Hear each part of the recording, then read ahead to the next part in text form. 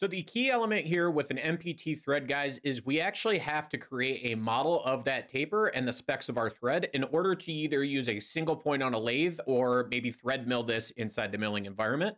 So with that said, I'm going to go ahead and start by sketching this all out. So the way I'm going to do this is I'm going to create my sketch. I'm going to pick my plane here. And if you guys haven't caught my other videos, I'm a huge fan of rectangles day in and day out.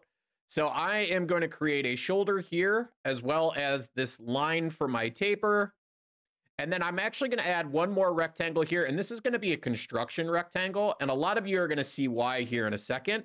But this is going to help me actually determine where we can put a certain diameter or a certain actual length based on the specs. So now what I'm going to do is I'm going to go ahead and switch to D for diameter. Let's go ahead and add our taper angle of 4 degrees. Now, from the end of my actual piece of pipe here is I know at 0.32, we need to be at a specific diameter of 778.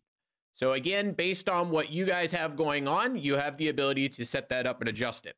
Pro tip here, because we are drawing a half profile and revolving this, if you go in and you actually select your outside edge to your inside edge, whoop, let me go ahead and do this again. So we're going to go outside to inside.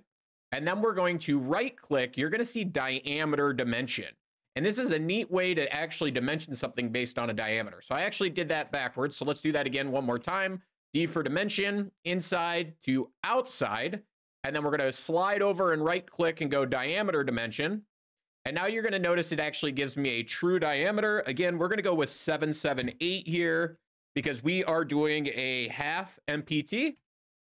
And just like that, we have now set the exact point when we hand tighten what that needs to be based on our actual thread profile. Again, we're a little long here, guys. You could shorten this, you can lengthen this.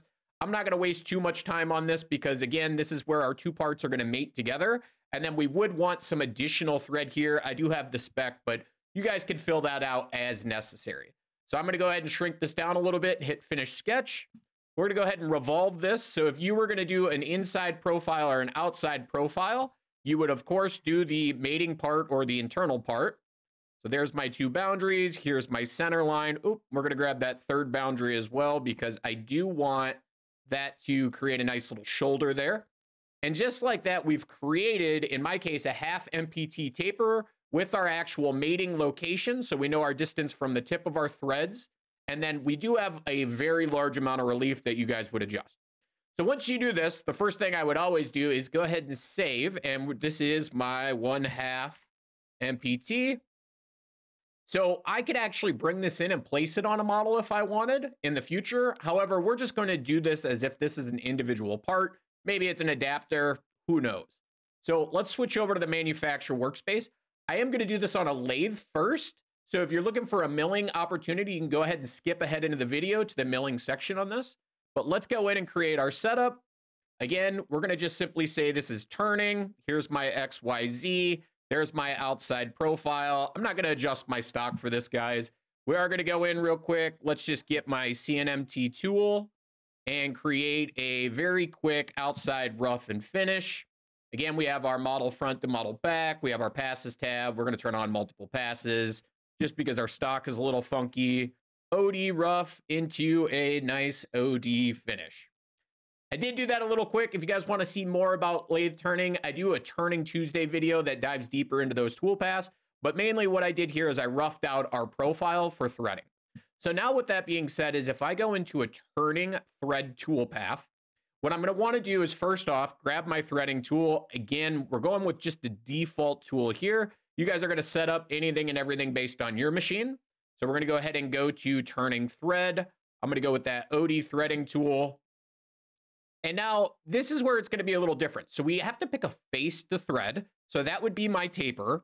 And as you guys can see automatically, because of the taper, we're coming in at that angle and we're following the angle of that surface. So we are starting where we need to start. We're following that all the way through. If I wanted to adjust the actual lengths that we're working with, for example, I want to start at model front.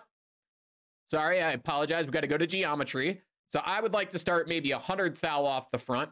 And then I would actually like to stop a certain distance from the back. So I'm going to go ahead and say, again, negative 0.5 to shorten that up. That's way too much. So let's just go 200 off the back. So as you can see, we're coming in and we're creating that threading cycle now based on the taper, allowing us to create anything and everything. A few things that I do need to do is I do need to set a thread depth.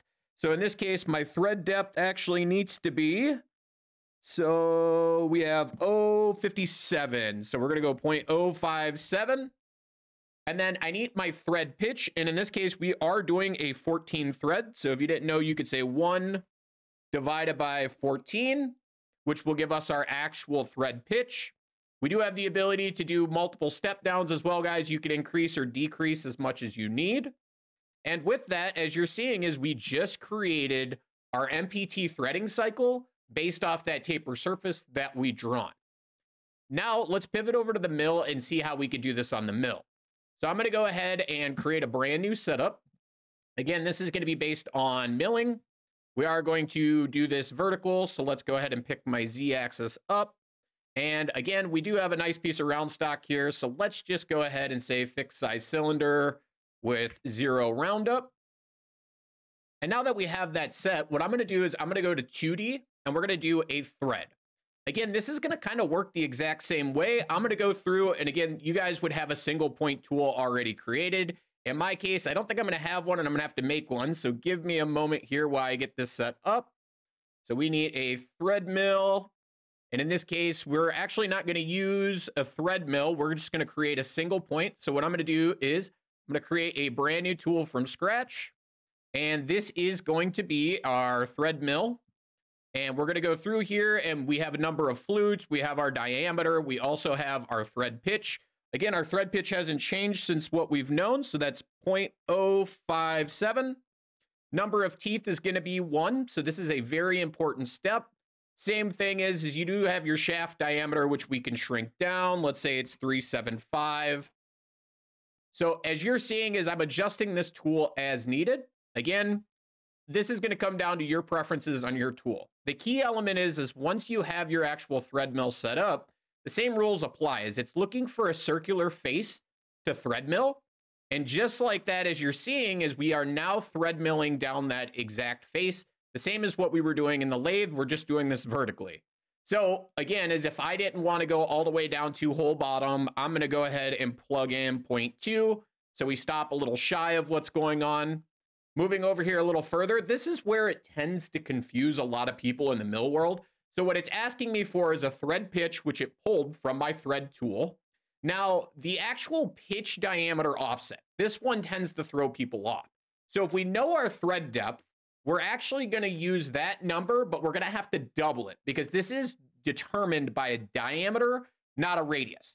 So if I actually go in and I take my depth of thread, so we're going to go ahead and use that 0.0571.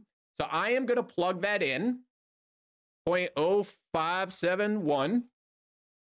Actually, we'll just 0.057. If I go ahead and plug that in and click out of it, we're going to notice that we can actually adjust that size. So again, I'm going to do one normal, and then I'm going to duplicate this, and we're going to do one with that times 2 so that we can see what's going on based on our diameter of cutting. So if I actually turn my model off here, guys, you're going to see there's my threading profile. Now, again, as if I had to do that times 2, we can go in and we can actually times that by 2.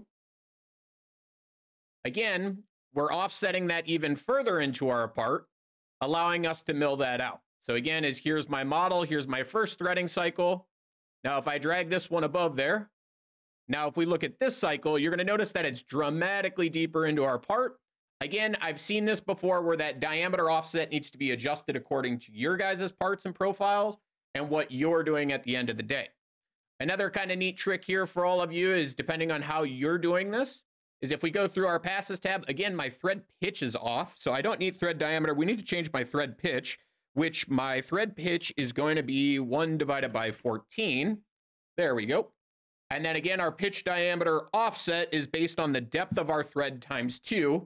We may want to adjust that more, but now from this, we do have the ability to add our wear control in as well so that we can adjust it at the actual machine. This is, again, very, very beneficial inside of Fusion 360. I will tell you in all my times, no matter how hard I try to be perfect first time through on this, you're going to have to adjust that wear based off your machine, how much deflection you're getting, and things of that nature. So with that, before I jump off and let you guys get back to your Friday, I want to go ahead and say, if you like this video, go ahead and hit like and subscribe to this channel so you get the latest updates on anything and everything. And if you're a gun nut like myself and you've seen my last couple of videos, don't miss our Milling Monday where we're going to do the Forbidden Pocket. So with that, go out, get the day going, guys, and have a great weekend.